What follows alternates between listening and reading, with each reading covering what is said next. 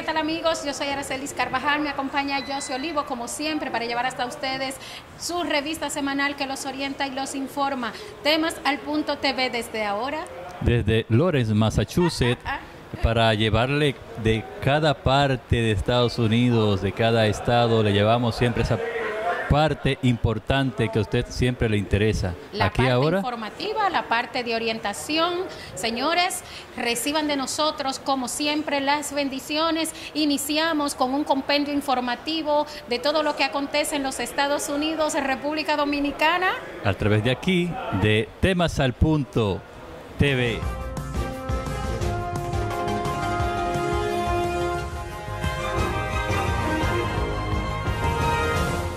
Cierran la Quinta Avenida y evacúan edificios por explosión de tuberías en Midtown. Los residentes del sector se llevaron un tremendo susto. Es que al menos 5 tuberías de vapor de alta presión explotaron a la altura de la calle 21, lo que provocó el cierre de calles y la evacuación de varios edificios cercanos. También en Nueva York, este estado y otros 5 estados más presentaron demandas contra la administración del presidente Donald Trump para bloquear las nuevas condiciones que supeditan el desembolso de subvenciones federales al tema migratorio. Con esta iniciativa buscan bloquear sus esfuerzos de castigar a las llamadas jurisdicciones santuarios. Según las autoridades de seguridad salvadoreñas, las pandillas MS-13 y Barrio 18 reclutan a menores de edad, algunos bajo amenazas de muerte, para labores de vigilancia en sus zonas de control, cobro de extorsiones y sicariato. Esto obliga a muchos inmigrantes a huir a los Estados Unidos, pero resulta que con la actual política de Donald Trump, estas personas corren el riesgo de no ser recibidos y si ya están en el territorio estadounidense, se pueden enfrentar a una deportación. Según un informe presentado en las Naciones Unidas, Venezuela y Haití son los países con mayor incidencia de la esclavitud moderna en Latinoamérica. Se estima que unas 174,000 personas sufren esa situación en territorio venezolano y en Haití unas 59,000 personas serían víctimas. Tras Venezuela y Haití está la República Dominicana, Cuba y Honduras, países de las Américas con mayor problema de esclavitud moderna. En el primer encuentro de Trump y Putin, que desató otra polémica entre congresistas, entre estos demócratas y republicanos, por Trump decir que Rusia ya no representaba una amenaza para la democracia estadounidense. Esto causó un revuelo político en Washington, que incluyó posturas negativas de los líderes republicanos en el Congreso. Ahora se desata otra controversia, pues el primer mandatario de los Estados Unidos tiene el placer de invitar a su homólogo ruso, Vladimir Putin, a Washington con miras a negociaciones. Pasamos a la República Dominicana. Fuertes críticas a favor y en contra surgen luego que el Pleno de la Cámara de Diputados de ese país rechazara incluir en la agenda la resolución presentada por el bloque del Partido Revolucionario Moderno PRM para que se conforme una comisión que investigue los pagos que hizo el gobierno a los publicistas brasileños João Santana y Mónica Moura. El presidente Danilo Medina afirmó que su gobierno está desarrollando un nuevo modelo de servicio de salud pública, transformando todos los hospitales del país para que se pueda ofrecer un servicio de calidad a la gente. Habló en esos términos durante un acto de entrega de un centro de atención primaria y una estancia infantil en Asua, al sur del país. Por último, según fuentes, a otros 3 miembros del Comité Político del Partido de la Liberación Dominicana le quitaron el visado americano. Estos son Reinaldo Pared Pérez, Cristina Lizardo y Abel Martínez.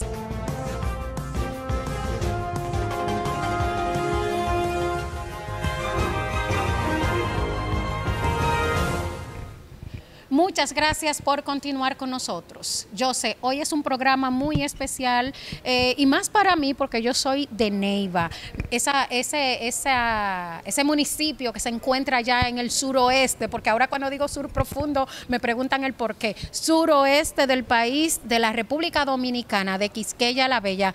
Nosotros tenemos aquí a los bomberos de Neyba. Los héroes de Neyba. Ah, sí, sí, son héroes. Héroes tremendos. Vinieron acá, señores, a recibir recibir entrenamientos para dar ese servicio que todo aquel neivero necesita, que reside en su pueblo aún. Así es que ya ustedes saben, en este programa tenemos todos los pormenores de su entrenamiento. También tenemos a Victoria Duval, presidenta de la Fundación Neyba USA. Aquí tenemos noticias, reportajes, entrevistas, pero con todos los neiveros ausentes y presentes. Más las informaciones de todo Estados Unidos y República Dominicana. Así es.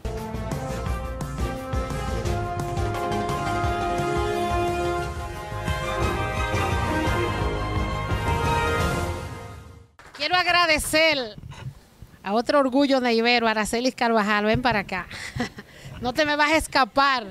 Productora, periodista, una mujer sumamente preparada en el área de la televisión en Nueva York, una mujer conocida, es una excelente persona, luchadora conmigo, me ayuda a la fundación, amiga de Gustavo, porque tiene celo Gustavo ahora. Ay, Gustavo, pero Gustavo, ven para acá. No quiero que sepa, Gustavo, que esta mujer vale oro, es una mujer dinámica, una mujer preparada, y quiero unas palabras.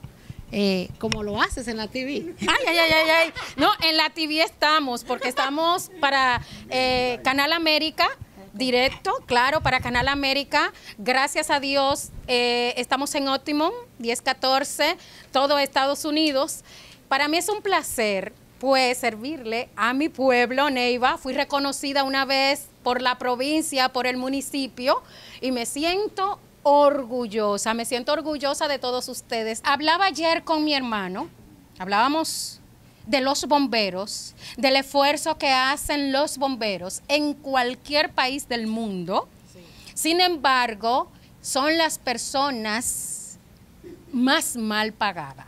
Yo espero que con el esfuerzo que se está haciendo, que está haciendo la Fundación, los neiveros, por lo menos los de Neyba, sean tomados en cuenta, y de alguna manera, yo no sé de dónde van a salir los fondos, a esta gente se le mejore un salario, que pueden servir a su pueblo, que cuando haya un fuego por ahí, porque ya que se le está tramitando los equipos, pues es justo que ellos también tengan un buen salario para que puedan servir a su pueblo como se debe. Que no necesiten más nada que venir aquí o ir a Europa, a cualquier país del mundo a entrenarse. Claro. En realidad, eso es muy especial. Eso yo le decía ayer al alcalde de Neyba, Eliferbo Erasme. Le llamé y le dije, Eliferbo, yo quiero, en nombre de la Fundación Neyba USA, que ustedes sepan recibir a esos bomberos. Ustedes me los entregaron con una capacitación, pero ahora van con mucha experiencia, mucho aprendizaje, muy ampliado. Yo espero que usted sepa reconocer y tratarlos como se merecen, como verdaderos héroes. Así es, que son héroes, porque sin equipos, sin un buen salario, ellos logran asistir al pueblo. Ellos logran dar un servicio, que es lo que decía Manny, sí, que dice que él no sabe cómo pueden realizar la misma labor que se hace aquí, sin equipos, a mano peladas, como se dice, a mano pelada. Bueno, ahora van a llegar los camiones pronto, ¿verdad? Seguro que sí. Eso es un compromiso que tiene la Fundación Neyba USA de llevarles no tan solo los camiones, también vamos a proveerlos de herramientas, porque ellos están trabajando con las manos. Y ellos ahora se capacitaron aquí y vieron qué tanta cosa hay. Y yo espero que Neyba sepa recibir y valorar a esos héroes que se entregaron estos 5 días entregados a capacitarse, a aprender. Y inclusive fueron hasta el área marítima, es decir, al río, a capacitarse, a aprender más cuando haya casos de ahogamiento, accidentes, fuego. Entonces, espero yo que los funcionarios de Neyba, específicamente el alcalde, sepa valorar y recibir a esos muchachos. Alcalde, presidente, gobernadores, congresos, senadores, quienes sean. pero sí los bomberos de Neyba merecen ser tomados en cuenta porque ahora van con una mejor preparación.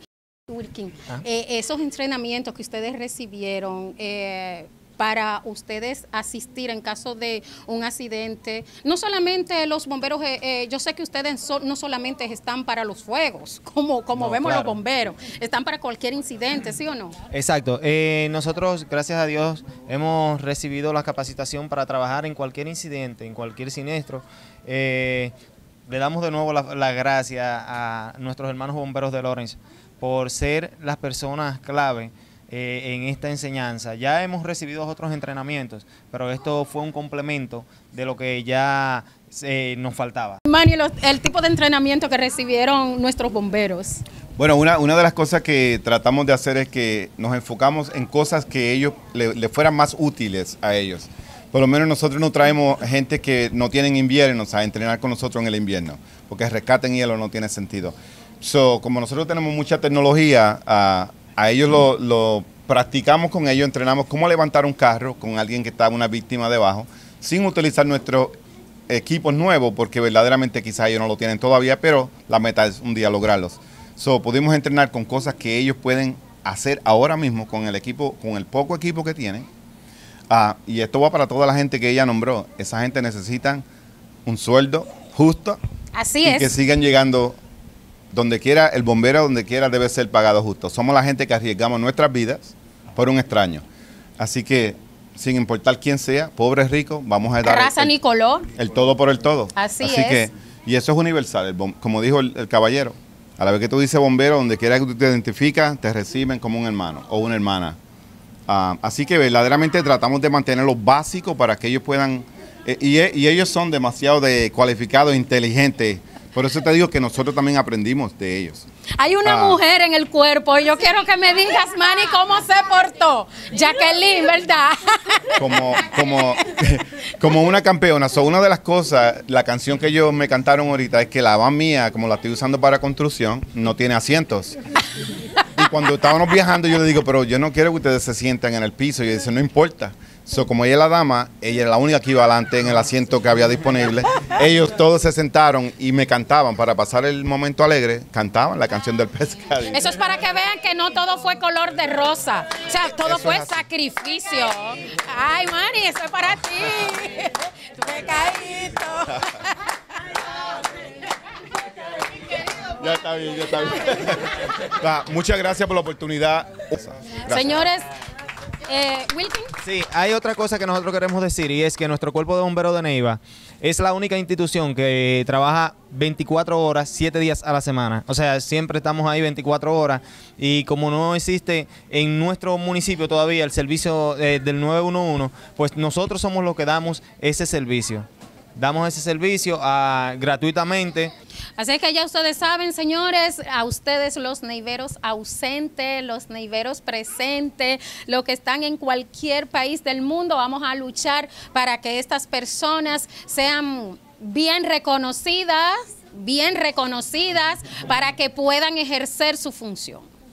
Ahora mejor con Victoria, con Aracelis Carvajal, con Gustavo, que vamos a estar encima de todo. Claro que sí, así es. Un placer para nosotros como canal, un placer para nosotros como profesionales del micrófono. Tenerlos a ustedes aquí, de verdad que sí. Gracias, Araceli, por poner también tu granito de arena y dar ese poquito de tiempo a tu tierra. Así es. Siempre va a ser bien recibida por nosotros. Ay, muchas gracias. Nosotros seguimos con más de Temas al Punto TV. Nos vamos a comerciales. Cuando retornemos, seguimos con más de la Fundación Neyba USA desde Loawrence, Massachusetts. Para anunciar o promocionar su negocio, contáctenos a los teléfonos 646-590-8200 y al 829-351-3950. Temas al Punto TV, la revista semanal que los orienta y los informa. Temas al Punto TV. Cibao Meat Products celebra con orgullo los grandes aportes de los peloteros dominicanos a las grandes ligas y a la economía de este país. Juan Marichal, Pedro Martínez y Vladimir Guerrero, exaltados al Salón de la Fama de Cooperstown. Además, Sammy Sosa, Alex Rodríguez, David Ortiz, Albert Pujols, Manny Ramírez, Robinson Cano y más de 700 peloteros que han puesto en alto nuestra bandera. Gracias a nombre de Cibao Meat Products, una empresa de grandes ligas y muy orgullosa de sus raíces. Si no tiene nuestro loguito, no lo pongas en el carrito. Ya no hay excusas para hacerte bachiller. Inscríbete en Senapec en la modalidad virtual. Puedes concluir tus estudios de bachillerato y graduarte sin asistir a clases. Si estás en el extranjero, no pierdas esta oportunidad.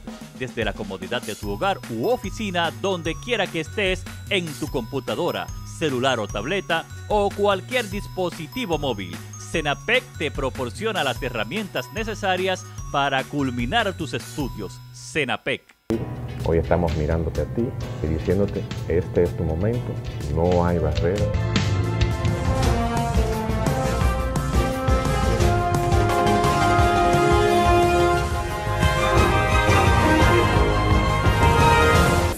Seguimos, gracias por mantenerse con nosotros. Seguimos con Temas al Punto TV. Me encuentro galardonada yo, rodeada de masculinos. Así estamos. El señor Carlos González, representante estatal y selectman en la ciudad de Manchester, New Hampshire. ¿Y usted? Marcos Devers, exalcalde y representante estatal y futuro representante estatal. Sabemos que tenemos un presidente con políticas migratorias bastante delicadas, para no decir injustas, y cómo ustedes como representantes han podido lidiar con esas personas que ustedes representan, con sus estados, con sus ciudades. En realidad este es un momento de retos, en realidad esto es cuestión de dignidad, de respeto, de justicia, y la situación que se está dando ahora mismo con un presidente que obviamente podrá tener muy buenas cualidades por un lado, pero ha mostrado también las malas, muy malas, y una de ellas es el perseguir a otros seres humanos, precisamente porque quiere hacer una nación más grande, como él dice, hacer América más grande, pero América ha sido grande siempre gracias a los inmigrantes. Indiscutiblemente, como dice Carlos Eber, como dice Aracelis Carvajal, yo creo que sumándole más también actividades como estas, que unen cada vez más al latino, reconociendo esos valores que enaltecen a nuestra raza, a nosotros que hemos trabajado tanto, que emigran a estos países para sumar, para hacerlo crecer. Y de la misma manera, hacer crecer pues nuestros municipios en nuestros países. Yo creo que sí existe la posibilidad de seguir fomentando de manera pues más continua este tipo de actividad. Y ellos lo van a seguir haciendo porque ustedes siguen en sus intentos por llegar y por seguir dirigiendo. Por supuesto. Nosotros somos más de 50 millones de hispanos aquí. Hubo un presidente, Monroe, que dijo una vez que era América para los americanos, y Estados Unidos está rodeado de hispanos, y al sur tiene muchos aliados, países latinoamericanos, nuestros países de donde venimos, que debería él considerar revertir esa actitud y decir vamos a abrirle las puertas a los otros americanos, porque somos todos americanos, estamos en el hemisferio occidental que se llama América. Todos nos llamamos América, desde el estrecho de Bering hasta el estrecho de Magallanes. ¿Quieren seguir como representantes de sus diferentes ciudades a las que pertenecen, reelegirse? Sí, desde luego es nuestro interés. El señor Marcos Dever, primer alcalde de Estados Unidos y de Loawrence, Massachusetts, y elegido ya ¿cuántas veces anteriormente? Bueno, fui elegido como representante estatal 3 veces, reelegido, y la vez primera que fui electo en unas elecciones especiales, sí fui el primer dominicano alcalde en una decisión tomada por el Consejo Municipal en el 2001 aquí en Loawrence, Massachusetts, y la Dominican American Round Table, que debe conocerla, opera allá en Nueva York y Washington, tiene en su libro de récord en nombre de este servidor como el primer alcalde dominicano. Y me siento orgulloso, pero más bien humilde de servirle a nuestra comunidad aquí y allá. Pues muchas gracias. Para nosotros es un placer tener figuras como ustedes y trasladarnos desde Nueva York para tenerlos a ustedes aquí en nuestro programa Temas al Punto TV. Bueno, muchas gracias.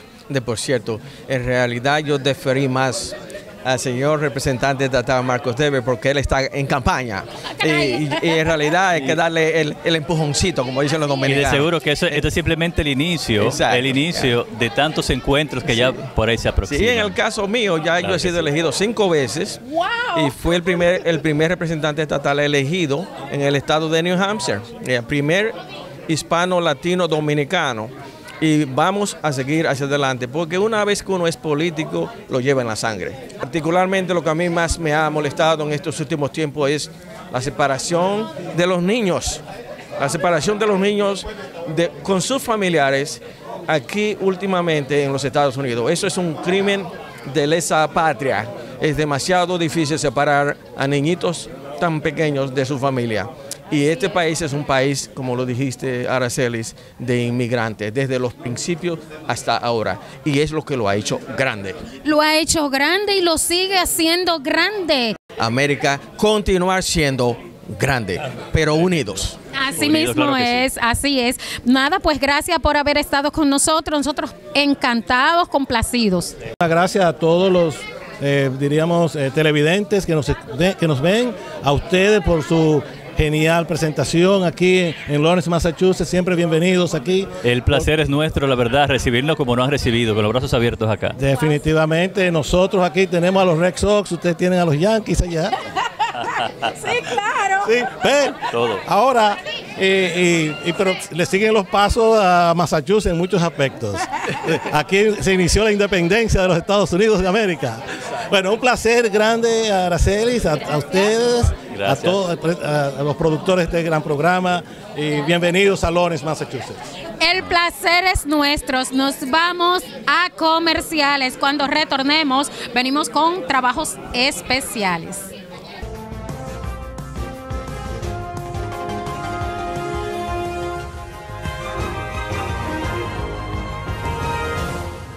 Leonelistas, juventud del sector externo. Tu compromiso es participar en la conferencia Leonel Fernández hacia el 2020. Estoy seguro que con el apoyo de ustedes. El sábado 28 de julio, 6:30 de la tarde, en el Scientology Community Center, ubicado en el 220 East de la calle 125, con la participación del licenciado Rubén Maldonado, el ingeniero César Fernández y el doctor Natanael Concepción. ¡Viva la República Dominicana! Este sábado 28 organizan los 300 con Leonel, los multiplicadores de New York. TEMAS Meat Products celebra con orgullo los grandes aportes de los peloteros dominicanos a las grandes ligas y a la economía de este país. Juan Marichal, Pedro Martínez y Vladimir Guerrero, exaltados al Salón de la Fama de Cooperstown. Además, Sammy Sosa, Alex Rodríguez, David Ortiz, Albert Pujols, Manny Ramírez, Robinson Cano y más de 700 peloteros que han puesto en alto nuestra bandera. Gracias a nombre de TEMAS Meat Products, una empresa de grandes ligas y muy orgullosa de sus raíces. Si no tiene nuestro loguito, no lo pongas en el carril. Ya no hay excusas para hacerte bachiller. Inscríbete en CENAPEC en la modalidad virtual. Puedes concluir tus estudios de bachillerato y graduarte sin asistir a clases. Si estás en el extranjero, no pierdas esta oportunidad. Desde la comodidad de tu hogar u oficina, donde quiera que estés, en tu computadora, celular o tableta o cualquier dispositivo móvil. CENAPEC te proporciona las herramientas necesarias para culminar tus estudios. CENAPEC. Hoy estamos mirándote a ti y diciéndote, este es tu momento, no hay barrera.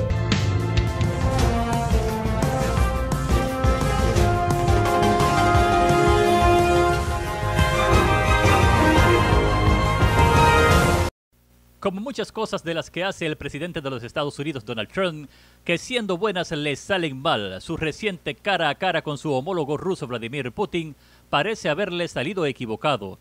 Para los analistas, el encuentro bilateral con Putin fue tan importante como la cumbre de junio pasado entre Trump y el líder norcoreano Kim Jong-un. el mano a mano que le quitó presión a la península coreana, pero que le generó críticas al magnate. Lo que dicen los críticos del encuentro en Helsinki, la capital de Finlandia, es que el inquilino de la Casa Blanca más bien parecía un subordinado del jefe del Kremlin, lo que a su juicio manda un mensaje pésimo sobre la imagen de la primera superpotencia mundial, que es Estados Unidos. Y para rematar un cuadro de críticas que llueve sobre Trump, el presidente estadounidense se dejó llevar de la emoción y proclamó que confiaba más en Rusia que en la CIA. Fue como darle un puntapié a una de las instituciones fundamentales en la seguridad nacional de los Estados Unidos, sumado al descrédito que el propio mandatario ha sembrado sobre la credibilidad del FBI, tenido como el cuerpo policial más eficiente del planeta. No así en la cabeza de Trump. Aunque ya de regreso en los Estados Unidos, el presidente Trump trató de enmendarse su propia plana, señalando que quizás no usó las palabras adecuadas para referirse a la CIA. Lo cierto es que de traidor para arriba fueron los calificativos que se ganó. Hasta la próxima metida de pata del magnate elegido por los norteamericanos como su presidente. Toca solo esperar. En un trabajo especial de Aracelis Carvajal, yo soy Yoseph Olivo.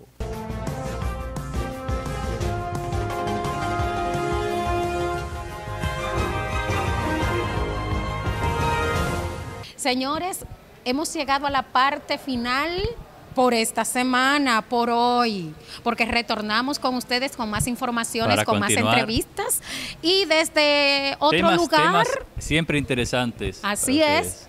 Hoy nos encontramos en Loawrence, Massachusetts, señores. No sabemos el otro domingo. Tal vez cojamos un descanso y nos vayamos a llevar Temas al Punto TV desde nuestro estudio de televisión en Nueva York. Yo soy Aracelis Carvajal. Yo soy Olivo por acá para todos ustedes. Así es que ya ustedes saben, un placer haber estado con ustedes. Hasta la próxima semana. Así es, si Dios no lo permite.